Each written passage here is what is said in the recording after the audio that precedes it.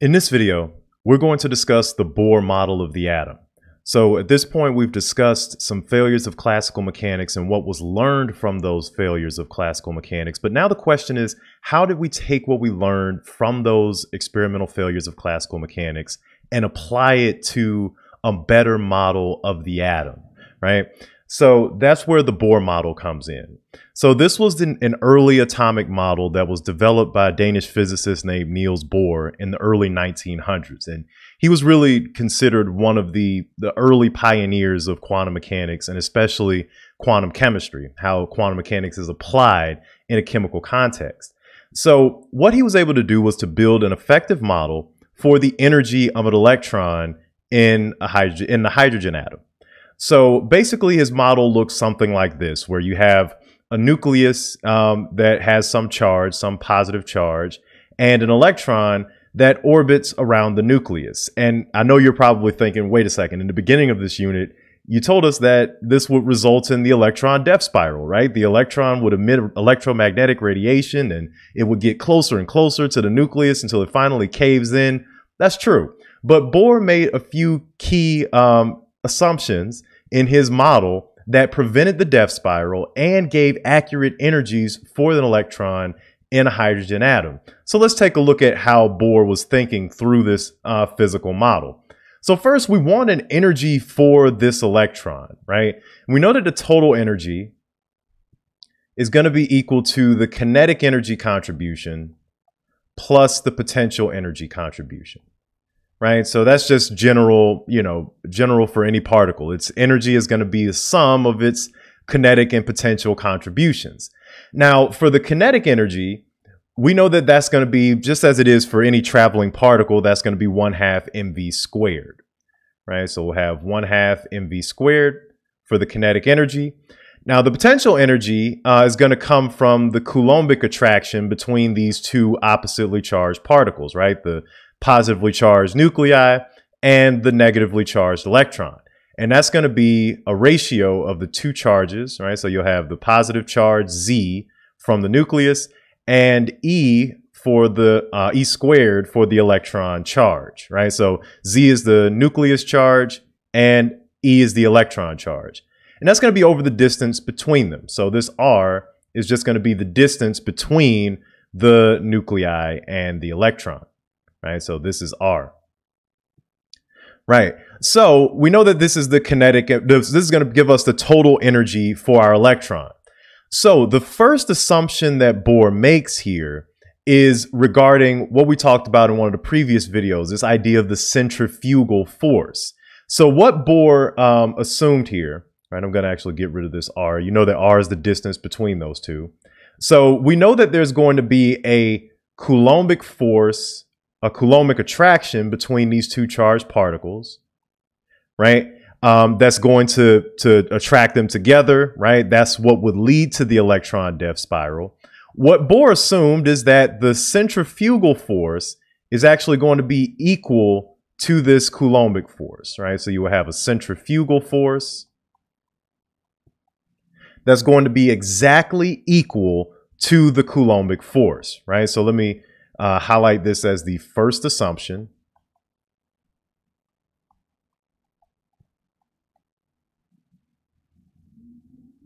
Right, this first assumption is that the Coulombic force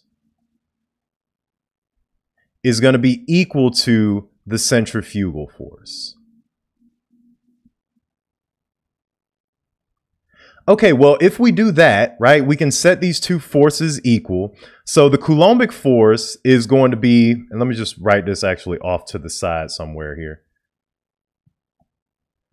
So the Coulombic force is going to be Z times E squared over R squared. That's the Coulombic force. And then the centrifugal force is going to be equal to negative mv squared over R. Right, so we have the Coulombic force and the centrifugal force. We can set these two equal, and there should be a negative sign here as well. So the Coulombic force is negative ZE squared over R squared. Centrifugal force is negative mv squared over R. So now we can set those two equal in the Bohr model, right? This is the first assumption. So the Coulombic force, ZE squared over R squared, is equal to mv squared over R. I went ahead and dropped both of the negatives since both of those expressions are negative.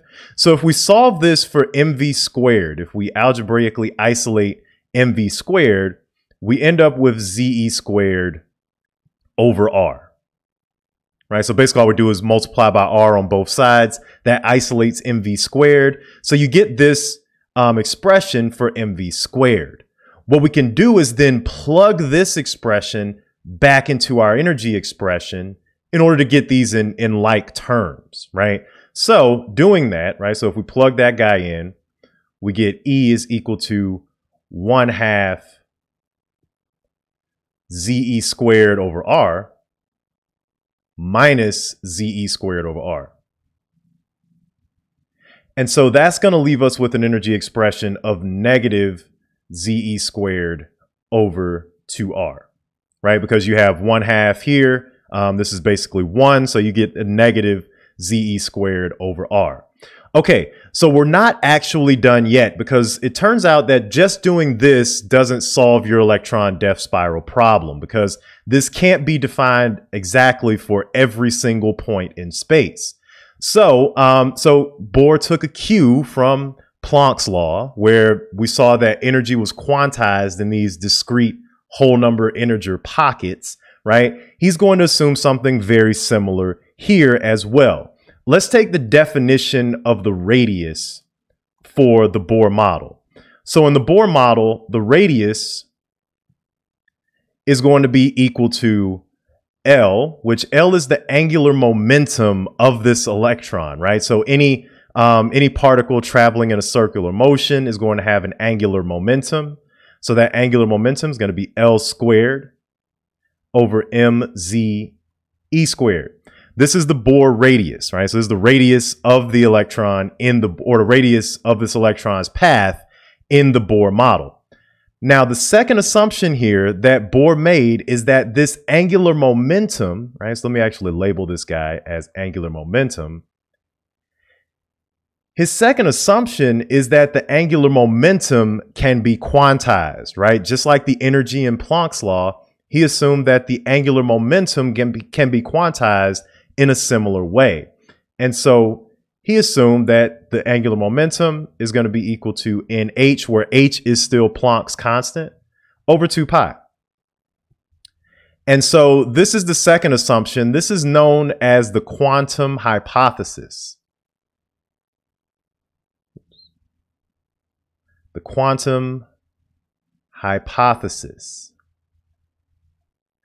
Right, so the quantum hypothesis tells us that the angular momentum can be quantized in this way, right? Where n is just any integer, right? Just like in Planck's law, this is any integer, 1, 2, 3, on and on and on, right? So plugging that guy back in, we get a radius that is equal to n squared h squared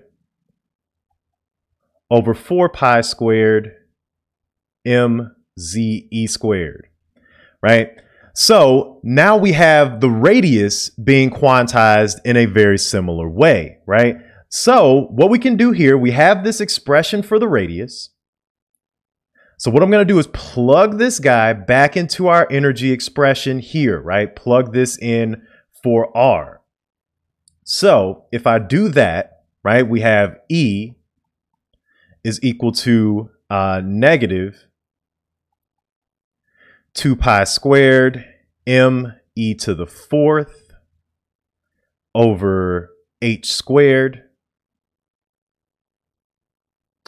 times z squared over n squared. And I've kind of separated this term for a reason. If you look at this, right, everything that's in this fraction out front, this is all constant, right? 2 is just a number, pi is a constant. The mass of an electron doesn't change. The charge on an electron doesn't change. Those are constants. H is Planck's constant. All of this stuff out front is a constant.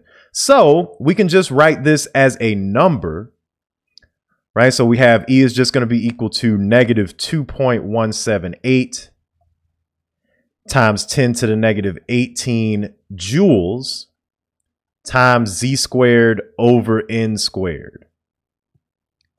Right? So this is going to be the equation for the energy of an electron in the Bohr model, right? The only thing that's changing here is potentially the charge on your atom, right? If you're dealing with hydrogen or if you're dealing with nitrogen, those are going to be two different charges, right? And n, which is just the quantized energy, right? This integer n, 1, 2, 3, 4, on and on and on, right? Now, what does this mean for our model, right? So thinking about the fact that the angular momentum is quantized in this way in discrete countable integers n, right? Let's kind of draw out what this will look like for our Bohr model, right? So again, going to put our nucleus here, right? What this means is that, you know, the electron can't just exist in any point in space out with respect to the nuclei, right? It has to exist in these discrete countable angular momenta, right? So let's say, for example, this is where the angular momentum where n is equal to 1, right? Then you'll have to have another one where n is equal to 2,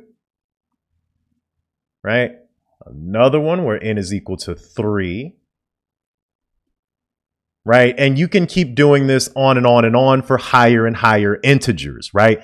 This is what this is telling us, is that the electron can't just exist in any point in space relative to the nuclei. It has to exist in these discrete pockets. It has to either be in the n equals 1 radius, right? Or it has to be in n equals 2 or n equals 3 and on and on and on, right? It has to exist in these discrete countable pockets of angular momenta that were quantized in the Bohr model, right? So kind of going back to this equation, this is what the equation is telling us. It's telling us that, you know, this electron can't just exist anywhere, right? It has to be at these countable points in space, n equals 1, n equals 2, on and on and on.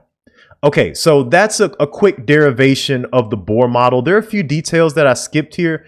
You can find some derivations online if you want to know, like, what's the definition of the angular momentum, more about this quantum hypothesis. There are some more detailed derivations online, but I think this is kind of the quick and dirty that gives you all of the physical underpinnings that you need to understand and help you understand this equation on a physical level without getting a little bit too lost in the weeds. So that was my point here. So hopefully I achieved that. But if you want more detail, there are some pretty good detailed derivations online for you to find more information.